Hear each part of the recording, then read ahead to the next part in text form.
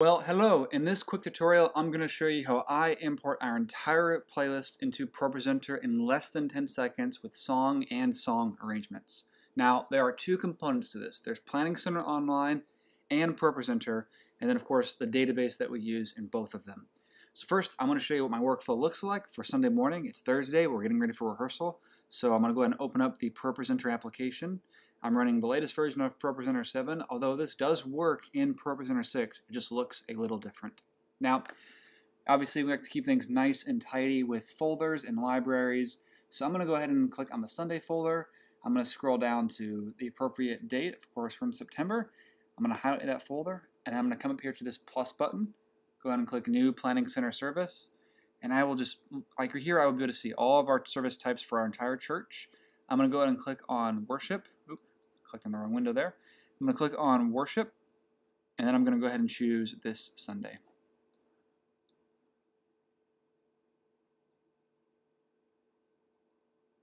Now, depending on your internet connection, it might take a little bit of time if it's downloading assets or if there's new arrangements or new items.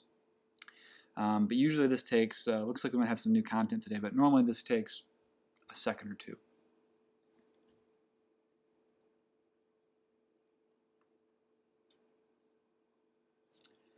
Sweet, and now pretty much everything has been downloaded. So I can see my playlist right here. And if I go ahead and click the arrangements button, or excuse me, the arrangements button, I can see that I have my arrangement right from Planning Center. And this is what was built out right there. I know it is a bug that it's not auto-selecting these. That is supposed to be fixed in a later software update, as well as the duplicates.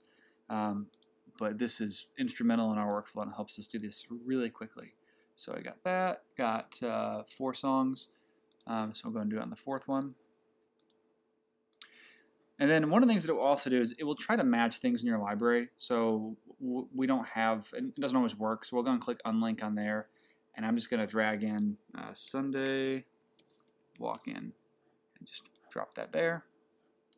I'll do the same with offering, and actually do the same with announcements to try to drag those in. I'll just grab my offering. And there we go, drag offering in. And then do the same with teaching, so I'm going to click unlink. And I'll add these in, these items in later, but it's just easy to drag them in. Whether it's a video, you can drag the video right in, or you can create a presentation. And that is how it works. It makes it super easy for volunteers and for just building out your events in general. Now, as to the mechanics of how this works, there's a couple pieces. Now, I'm going to show you the first piece. The most important piece is to make sure that you and your worship team agree on where you are getting your songs from. Maybe your church uses multi-tracks, maybe you use Song Select, maybe you use a different provider, maybe you use guitartabs.com.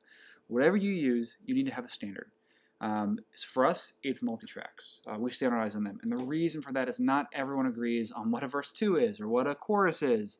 And you may have a song where they say, you know, verse 1 and verse 2 on one website is the same thing as verse 1 on another website, and that can create a lot of problems and confusion. And so for us, we use multi-tracks, and we build everything out exclusively based upon what's in multi-tracks.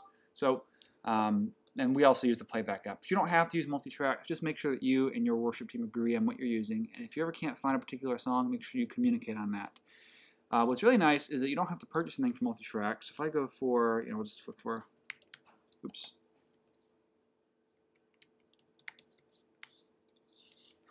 particular song, like Goodness of God, I can actually go and grab I can either buy ProPresenter files, which is probably the easiest way to do it, or if I want to build it out manually and save $2 for every song, I can just copy and paste all the content here and build out my song files according to this. Now, we will have to use some creative liberty. Sometimes maybe they call it chorus again, which we'll call it chorus 2. Establish some rules. Just really make sure you have good communication when you add a song. That's the most important part about the system, is whenever you add a song, communicate with your worship team. But once you get it in there, you're done. The other component is you need to go to Planning Center and either integrate it with multi-tracks or whatever provider you're using for your services. So for us, it's multi-tracks, so I'll show you what that looks like. If I go to today's set list, is this today? Yes, it is this Sunday.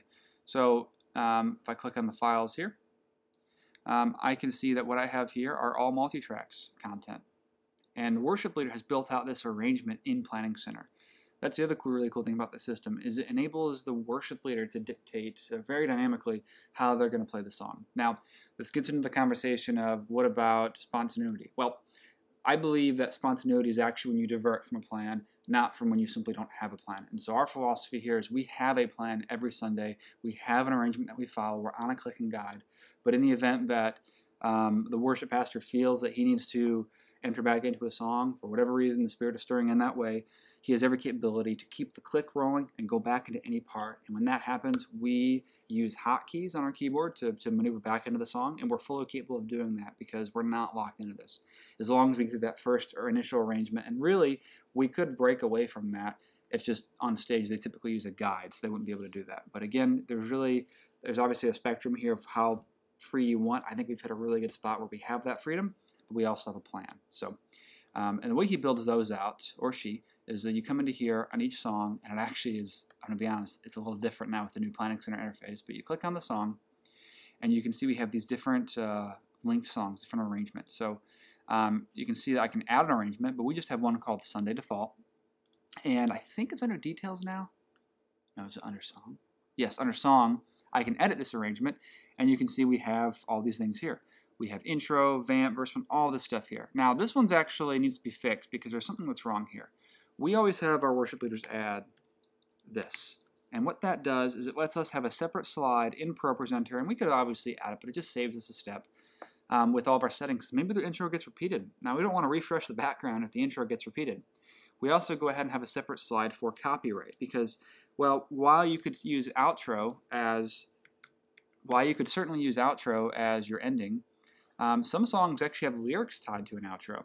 Because in Planning Center, it doesn't care what the song label is, or the item label is, it will just put it at the last slide. So if you have an outro that has lyrics on it, and that's your last slide item, well, guess what? You're going to have lyrics over top of, copyright over top of that lyric, and that's not fun at all. So we're going to go ahead and update that. We're going to update the arrangement sequence. A little bit of a confusing piece here, Planning Center calls it arrangements. ProPresenter calls them sequences. Actually, no, it's backwards. They used to call them sequences in Planning Center. Now ProPresenter called them arrangements. Now they're both called arrangements. So we're going to save that, and we just updated that. It's a good idea when you're working with a new worship leader who hasn't done this method, or you're learning how to do this workflow. Every week, just sit down for the first couple weeks and make sure all this looks good.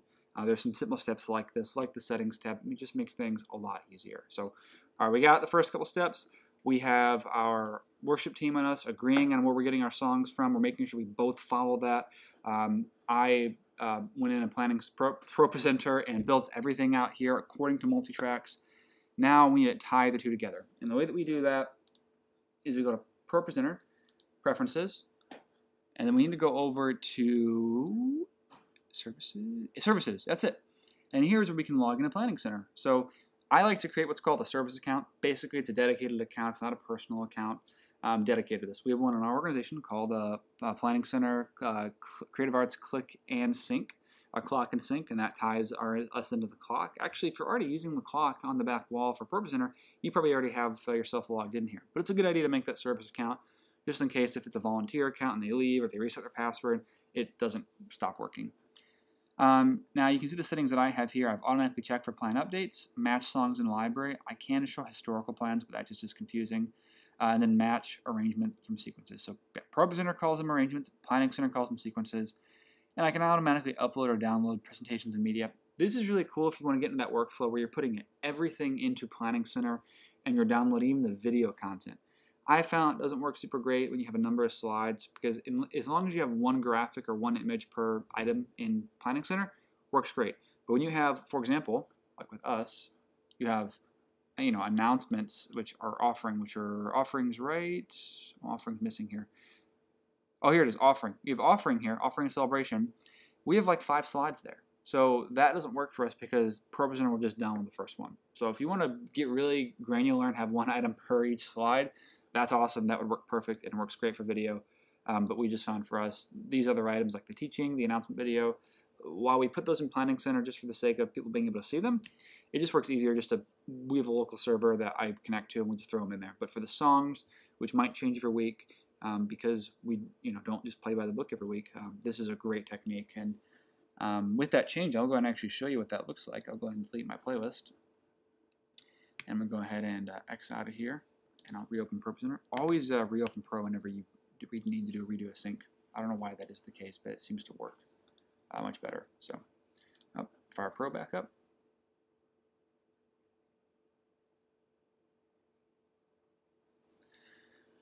Alrighty, so now I'm going to go ahead and go back to our Sunday playlist, 2021 Sundays. Also, don't be afraid to start over, by the way. When we initially made this transition, we deleted our entire song database because it was just simply too messy. I'm going to go to Worship, and fingers crossed, I should see the Settings tab. Now, sometimes it doesn't always update right away. I have to wait a minute, but we should see that shortly.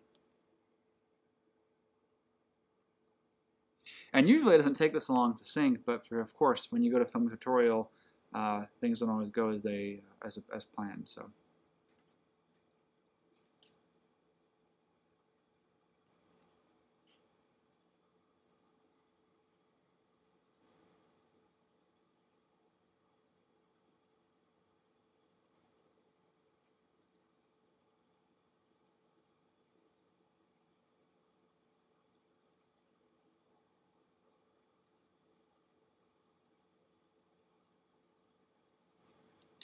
Awesome. So we got Liberator in, and look at that, settings right there. So actually, it looks like it even synced it up. Oh, no, it didn't, did it? Oh, we'll go and click, click, click.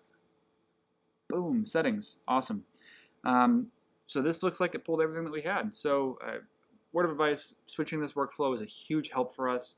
I will say it does add a lot more work on the front end. So make sure you have a time to do that transition. Otherwise, you're just going to be frustrated.